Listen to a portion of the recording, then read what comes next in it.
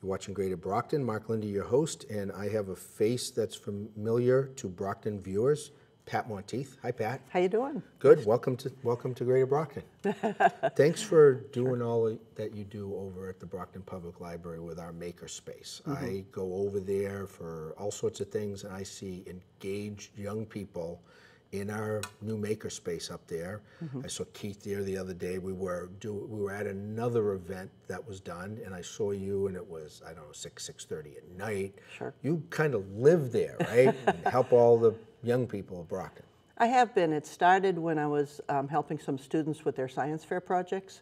So I was at the library using the study rooms, and then I had one student who needed to leave her project there and work on her project there. And I went to Lucia Shannon, who used to be the head of adult services before she retired, and I said, I need a room to keep something. And she opened this room for me, and I said, oh, this would make a nice makerspace. She said, what's that? And the rest, as they say, is history. Makerspace is great. We have one over at Southeastern Voc-Tech, and that's where our students have built the tiny houses. We've built 2 tiny houses, which is really cool. I actually saw one of them. Yeah, and there will be, I think there's another opportunity in our open house in November that people can still buy tickets for it. Oh, okay. The first one that got it was a gentleman who got divorced, only had no place to put the house, but that's a whole nother story. But the second one they did, radiant heating in the floor. You would be really excited about that. All the physics that went into it, the carpentry, the plumbing, all of that. But I'm not going to talk about Southeastern. I'll do that another time. Sure. I'm big library supporter because I'm not just chairman of the board, but that was my first job that I ever had when I was 15 years old. That's why I like the library, love the library. I worked with Lucia way back in the day and with Brenda Rodriguez and the other people when we had closed stacks. I was the guy that they rang the buzzer in the Dewey Decimal System and we got the book because it was a Carnegie library. Everyone pronounces it differently. And 1912, 1913, and it was glass floors and metal stairs, and I'd sit in the back. But the best part is if I wasn't working, I was reading. So you were there in 1912?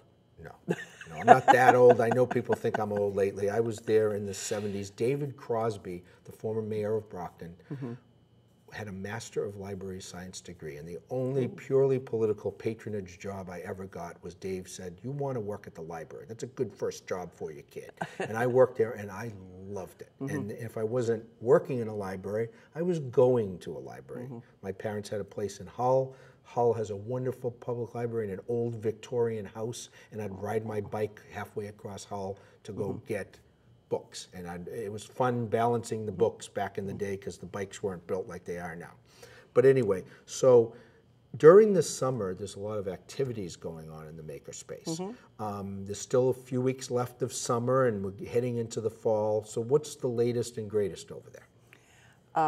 There's so much happening on a regular basis. Right now we're doing what I call directed activities on Tuesday evening from 5 to 7:30, 8 o'clock. We'll stay later if somebody's there late, wants to stay a little bit later. And so a directed activity means everybody's working on the same project. Is working, they could be working collaboratively, and that's one of the things I love about makerspaces is it gets the kids working as part of a team or in a group to be able to get something done. They're sharing ideas, they're sharing information, even though they're still working on their own individual projects. On Wednesday afternoons now is an open activity, which means you can come in at 1 o'clock and you can work on anything that's there in the makerspace. So today we had a couple of students. One was working with a 3D pen. The other was working with this kind of robot that gets together with magnets. Wow. Yeah. And I was looking at some 3D printer software.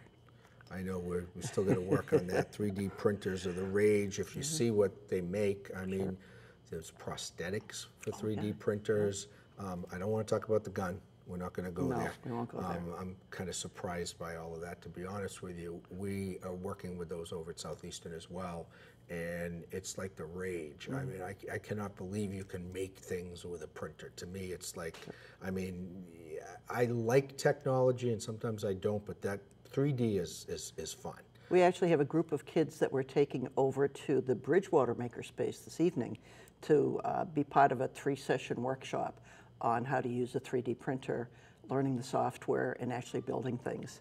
Hopefully we'll have our own 3D printer there at the library sooner So than later. where's the Bridgewater? Is it at the Bridgewater Library? No, it's actually, no, it's, Okay. Okay. it's actually in a computer repair shop. Oh, wow. Yeah, Okay. right there on Central Square. Oh, I think I know there's a young woman and There's three people involved They in came there. to Rotary, I think, and spoke. I don't know. I'm trying to remember her name. I mean, it was a There was 7:30 in the Amber morning. No, that and- sounds, no. And Chelsea. I Chelsea. think. Yeah, Kelsey. Kelsey, That's that's it, right. yeah, right. That's who came and spoke. They came to one of our Bridgewater Rotary Sure. meetings. So does this activity end at the end of the summer, or does it go into the fall, or tell us? When we opened the Makerspace last July, so it's been a little over a year, we've gone pretty continuously, except I think for 3 weeks. So when the school year starts, the Wednesday time will adjust. But now that the library is going to be open till 9 o'clock at night, which makes me very, very And happy. on another day, we have a whole extra Right. day. Yeah, so Monday, Tuesday, Wednesday till 9. Yeah. So I'm pretty thrilled about that. So we'll probably shift the Wednesday time to, maybe 4 to 8 or something like that. That's great. So it's fantastic. And we got a teen room I over know, there that's too, right, yeah. and we have ESL, so people can learn other languages. And I mean, we've always envisioned that to be a community center, and that's what we're trying to do. And we're going to open the branches more too, so Right, I hopefully saw we'll branch out at some of the branches too.